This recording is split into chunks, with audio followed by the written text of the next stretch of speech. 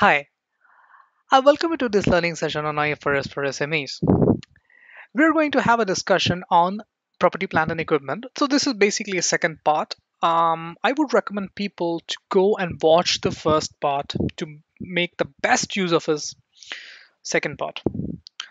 Let's move to the learning outcome statement.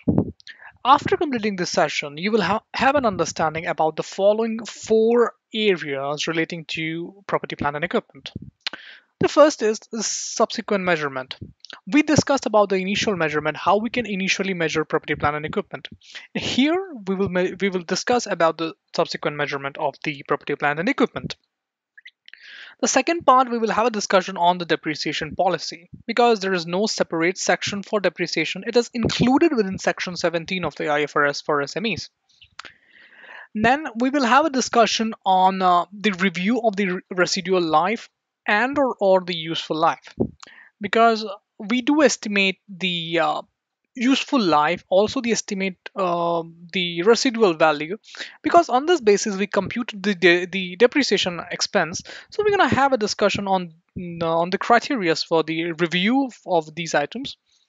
Then we're going to have an understanding on the component depreciation because this is very much included in IAS 16 as well.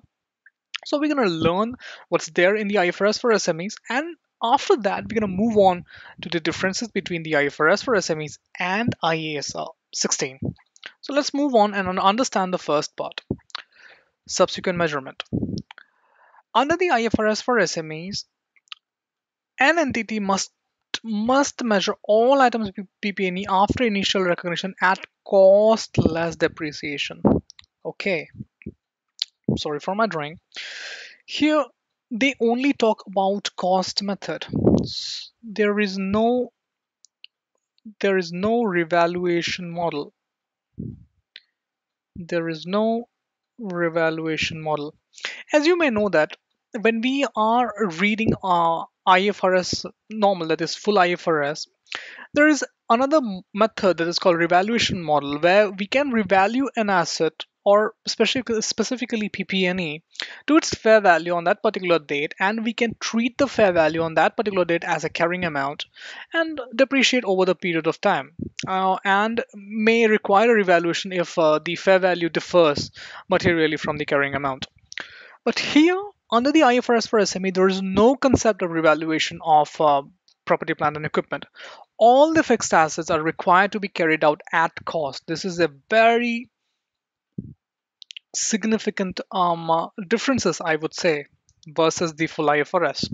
So under the full IFRS, you have the liberty to carry out the property, plant, and equipment at a revaluation model. But under the IFRS for SMEs, there is no such option given for the entity to apply any revaluation model. So this is the subsequent measurement part. Let's talk about the depreciation, all the concepts relating to depreciation provided by IFRS for SMEs. So I would like to summarize that there is no major difference between the IFRS for SMEs and the IFRS in respect of depreciation expenses.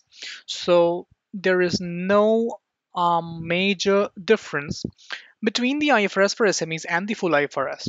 So I'll just go around and read the text. So the depreciation amount of an asset must be allocated on a systematic basis over its useful life. That's very much simple. For example, the cost is 100,000, and the useful life is 10 years, and the salvage value, or we can call it the residual value, is nil. Then in such a case, we need to allocate the depreciation expenses over 10 years, and the depreciation expenses would be 100,000 divided by 10, which means 10,000 rupee, dollars, or any other currency per annum, which means we have made a systematic allocation based on the useful life of the asset. So this is basically the concept of depreciation, which is both same for IFRS for SMEs and for the IFRS. So no need to worry about that. Now let's understand about the review of useful life. So under IFRS for SMEs, I will say the major difference is that the review is not mandatory. Review is not mandatory until and unless there are factors which requires us to review.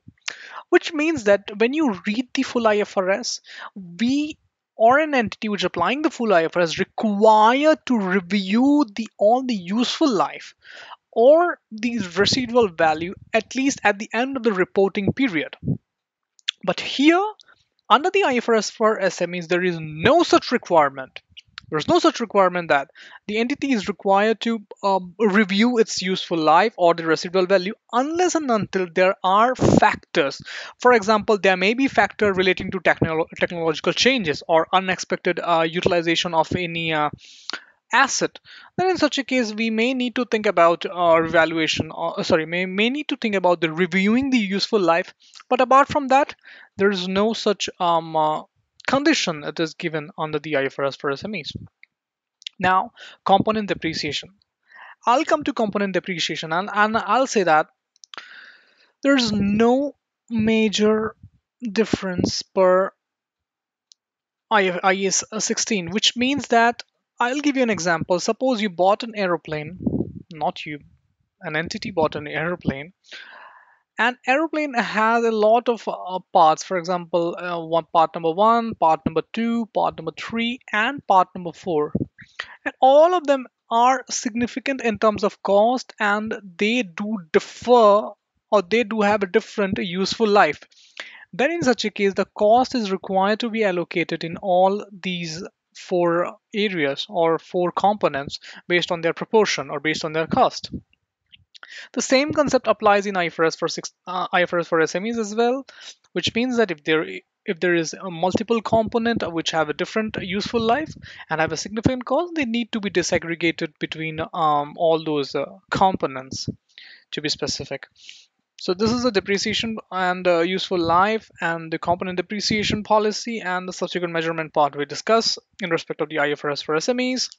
If you have any query, any questions, just feel free to post on the comment section. I'll try to redress them as soon as possible. Thank you. Thanks a lot.